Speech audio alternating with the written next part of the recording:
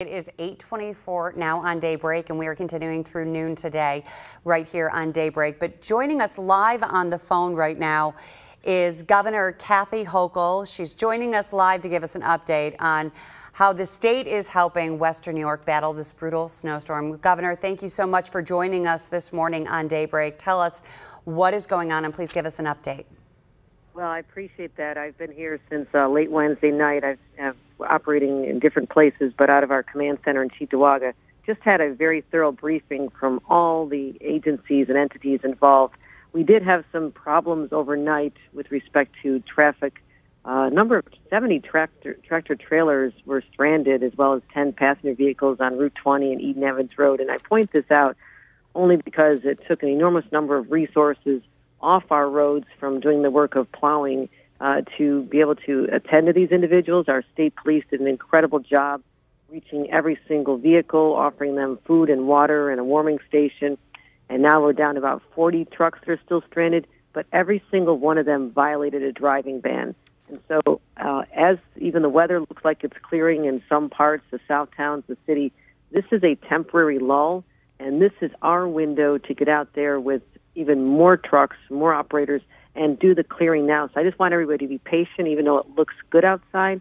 It is coming back, and this is the opportunity we need to make sure that we can clear the roads and then get to the secondary roads, working with our local partners. So that's what's happening now. You know, you have very thorough weather forecast. I was watching your team and I'm from Hamburg, so I've been through this. I've been through all the snow events, and this is one that we're probably approaching a statewide record, which is quite extraordinary. But being a governor from Buffalo definitely has its advantages because I know all the resources to deploy. I know the individuals, and we have State Police Superintendent Steve Nigrelli from Western New York, from Buffalo as well. So we have a team that really understands Western New York intensely and knows how to help people get through this epic snow event. And it's an advantage for you, Governor Hochul, but also a bigger advantage for the people of Western New York because of the amount of support that's come in. This is a two-pronged storm, though. Kevin just pointed out some of the totals off of Lake Ontario. That's got to make things a little more difficult as far as divvying up support, divvying up equipment across the state. Well, we deployed in advance, and we saw this coming. I did not want to be in a circumstance where we're asking for help once the snow starts flying. We brought in assistance from everywhere, including the National Guard. We just deployed over 70 National Guard members to the South Towns as of 8 a.m. this morning. They'll be assisting. So we positioned personnel and everybody we could think of, and I just said, okay, let's add in even more reinforcements. Let's see who else we could bring in. Individuals and plows and operators who aren't being used elsewhere in the state. So we needed to have an intense focus on West New York, but also the Watertown area. I'll be heading up there at some point once the airport's open to monitor what's going there. But they've been hit very hard as well. But Western New York having a larger population area, many more people are affected. So we're making sure that both of these parts of our states are getting all the assistance they possibly need. Governor, we know that you did act in advance and deploy in advance, but is it enough? And do you think you will need to ask for more help and deploy more crews to our area? 6 feet of snow is the top end of what we thought we were going to get, and we're not done yet. So is there enough help yet?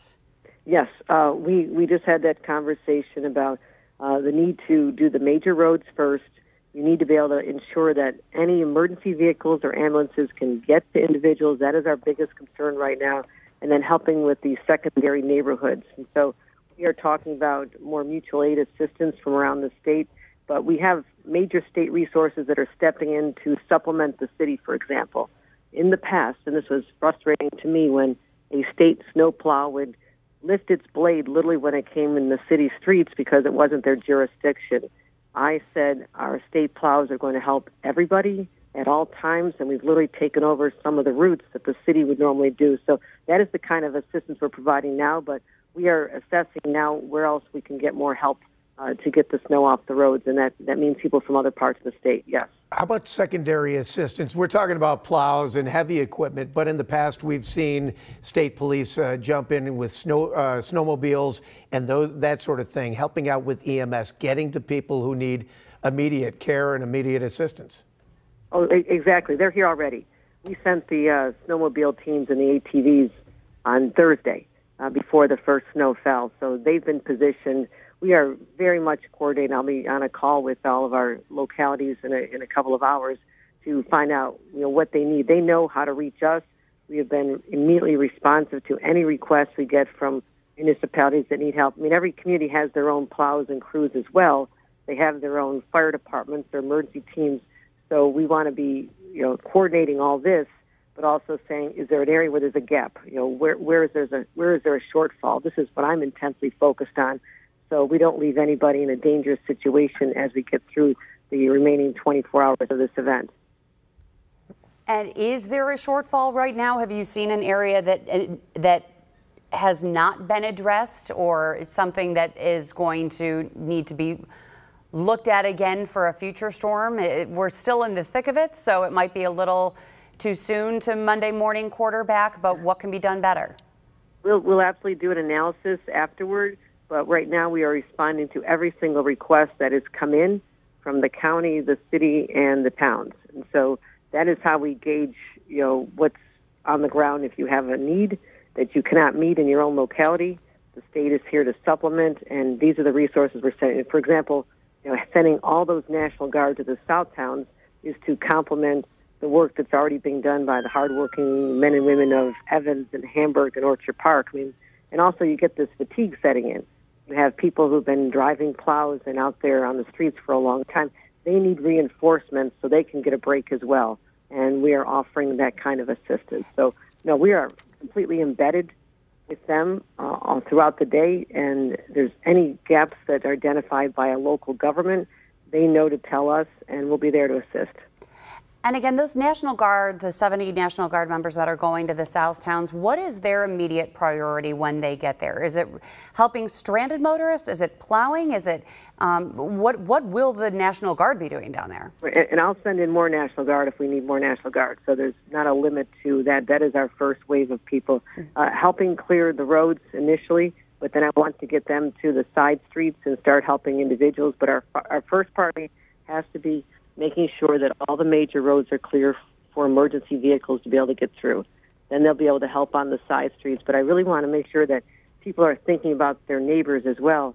And there is a very deep concern for senior citizens right now.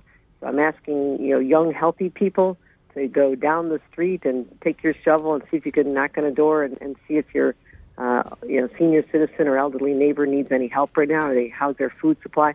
This is where, we'll also be undertaking, activities. We knock on doors. We ask people if they're okay. What do they need? We're getting to that level as well. But also, I really do want to commend the local firefighter organizations. I mean, all the companies that are out there. I mean, Hamburg had 10 alone. I knew all of them very well. This is when they really shine. I mean, those volunteers are out there doing this, knocking on the doors, helping clear the roofs, helping people get through the situation. So we're in the middle of it right now, but our response is ask for whatever you need, and we'll be there for you. And very quickly, we've been talking a lot of Erie County centric, but if you look at the radar, Niagara County is getting pounded right now. How's the coordination going up there? Exactly the same.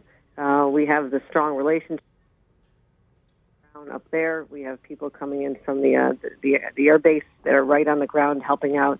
So we're doing the same thing, offering to the localities anywhere you see gaps. We're managing the major arterials, getting the snow off. So there's no area that we're not taking very seriously as the snow bands continue to move, because they'll leave the north towns, they'll have a chance to clean up, and then it's going to head south again for one more wallop. All right. And I'm not worried about where people are going to be at 1 o'clock tomorrow, because I know everybody will be safely in their houses watching the Bills game, and that'll give our chance for our crews to really get a lot of intense work, hopefully at the end of the event. If there is one, we need to get those players to the airport to get them out of town. Any update on the Bills one more getting layer out of of here? anxiety that Western New Yorkers don't need right now. Are the Bills going to be able to get out of their homes, or are they stranded in Orchard Park in Hamburg or at the airport? So it's a diversion. Watching how this is going to play out is a diversion for people to focus on. But I feel confident they'll be able to get out. That explains the extra National Guard coming in. Thanks very much, Governor Kathy Hochul, for taking some time this morning with us. a Hamburg native herself, so she's been through many of these storms herself. All right, we will be right back on Daybreak. We are continuing live on the air with